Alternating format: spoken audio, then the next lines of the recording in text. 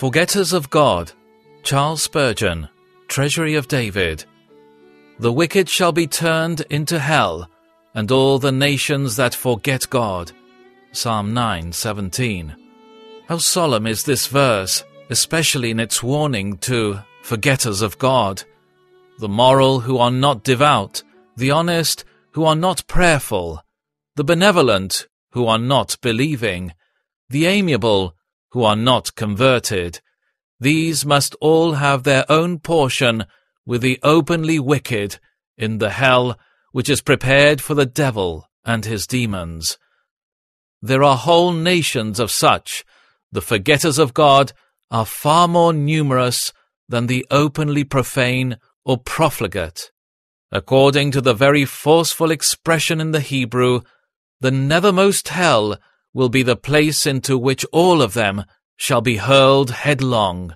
Forgetting God seems to be a small sin, but it brings eternal wrath upon the man who lives and dies in it. The following is by Thomas Watson.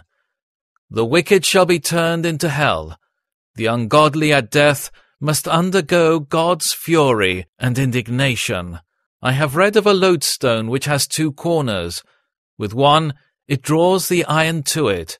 With the other, it thrusts the iron away from it. Just so, God has two hands, of mercy and justice. With the one, he will draw the godly to heaven. With the other, he will thrust the sinner to hell. And oh, how dreadful is that place! It is called a fiery lake, a lake to denote the plenty of torments in hell, a fiery lake to show the fairness of them. Fire is the most torturing element. Strabo in his geography mentions a lake of such a pestiferous nature that it scalds off the skin of whatever is cast into it.